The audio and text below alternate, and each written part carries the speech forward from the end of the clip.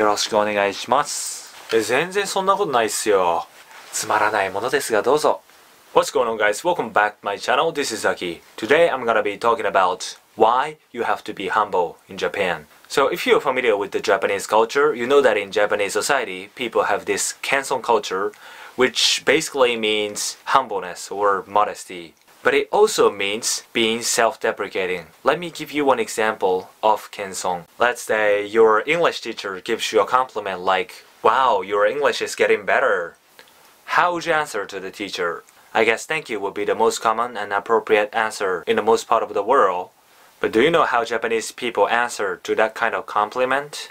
Instead of saying thank you to accept the compliment, they deny it by saying things like, "It's not true," or "I'm not good at all." This might sound rather rude to people outside of Japan, but being humble or sometimes even self-deprecating is the politest way to answer to compliments in general. Here is another example of Kenson. Say you bought a souvenir and give it to your friend. Most common things you can say are like, "I got you a little something, hope you like it," or things like that.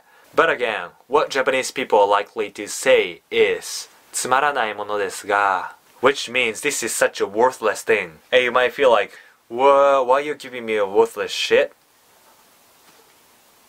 What's wrong with you?" No, we're just trying to be polite. Japanese people usually deprecate things on their side like gift or ability or even people to keep others from setting expectations too high and getting disappointed in case it's not good enough to them. Okay, now I hope you're getting the grasp of Kenson. Then where did this Kenson culture come from in the first place? I think this has a lot to do with the Japanese social background. Japan is a collectivistic society where people are mutually dependent on each other and bonds between individuals are strong. Although Japan has been getting westernized and starting to take more individualistic systems, people still have the living together spirit, so in order to act politely, you kinda have to behave like you can't live or accomplish anything without a help from others. So telling your Japanese teacher that you're good at Japanese kinda makes it look like you don't need him anymore, which goes against the living together spirit. This is why you have to be humble about your ability in Japan. The Japanese phrase, よろしくお願いします is the best example to reflect this social background. It means, "Please take a good care of me," which would sound so freakishly spoiled and weird in English, but it's one of the most used phrases when you greet somebody in Japan. And as one of the consequences of people being so humble about their ability, people has become hesitant to say things like, "I can do blah blah blah" or "I'm good at blah blah blah," even when they're actually competent. In fact, I never feel comfortable saying that I can speak English in front of Japanese people, unless I can speak like a native English speaker.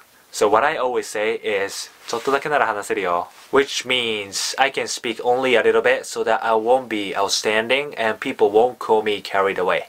So that's it for today's video. If you like this video, be sure to hit the like button and share it with your friends, and I'll see you very soon in the next video. Till then, take care.